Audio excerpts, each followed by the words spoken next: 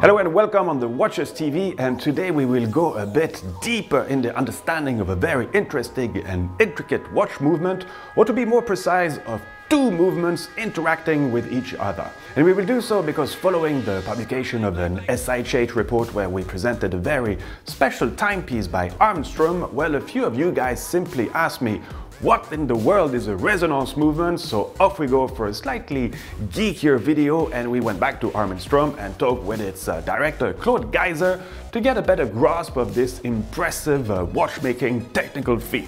So first of all, in terms of physics, what are we talking about? We talk about resonance if two bodies which are close to each other and they start to influence each other. Then in physics we are talking about resonance.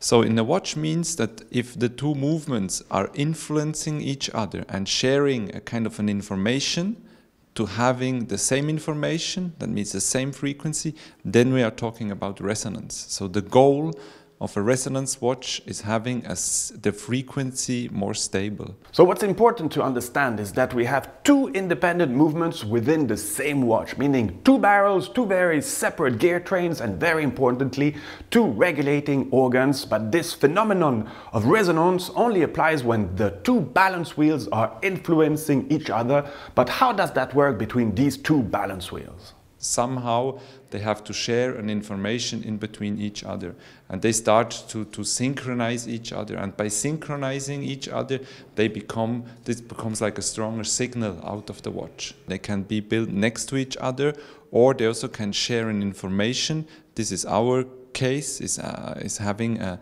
clutch spring which is sharing the information from one to the other.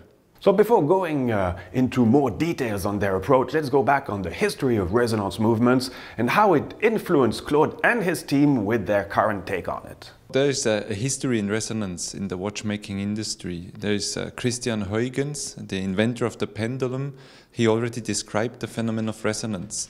His idea was having a frequency which is more stable. Back in the time, the pendulum, the mechanisms, they were not as stable as they are today. So he was thinking about having two pendulums influencing each other to have a frequency which is more stable. I think that the pendule watch of Janvier is quite a famous one. That was the first clock having two pendulums beating in resonance. That was a huge step in chronometry in the watch industry. The first wristwatch with the resonance movement was done by François-Paul Journe back in the 90s. That was the very first downsizing of a concept with actually Breguet. Abraham Louis Breguet was the first watchmaker working on a resonance movement with two balance wheels. So we were very inspired by the idea of Janvier. Janvier, he said, somehow you have to share the suspension to bring the two pendulums beating in resonance. And this idea of sharing a suspension was actually the launch of the idea of having a clutch spring in between the two hairsprings. Actually, we are the stud, which is fixed at the end of the hairspring, which normally is fixed in a movement. These two studs are fixed in a kind of a clutch spring, and this clutch spring brings them to share the information in between each other. So the initial resonance movement presented by Armin Strom came out a couple of years ago with the mirror resonance system, and now based on this first and initial development, they came out with what they called the pure resonance system. The mirrored force resonance has two second indications, which one of them is turning clockwise, the other one is turning counterclockwise.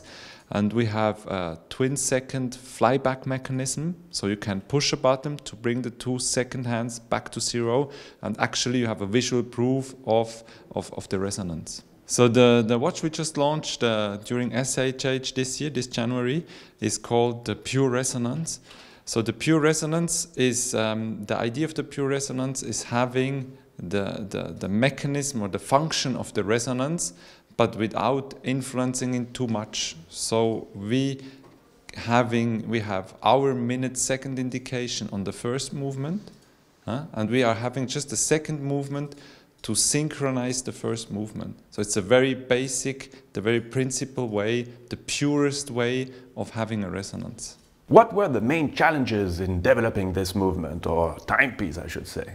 having two movements in one watch, it was a kind of a challenge, but it was not the biggest challenge. The biggest challenge is having this clutch spring. So the development of the clutch spring took us more than 2.5 years to find the right shape of this clutch spring. So we had about 30 different prototypes to find the right way how to do this clutch spring.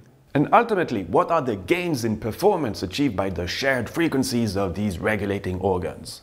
So the frequency, which is more stable, gives us about a performance gain of 15 to 20% comparing to a regular escapement. So we worked with different kind of frequencies to find out which one was the best. So that's still a little secret. That's a little secret, yes.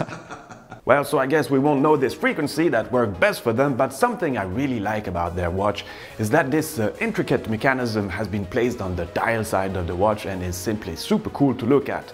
I mean, to see how these balance wheels magically synchronize and follow the function of the clutch spring between them.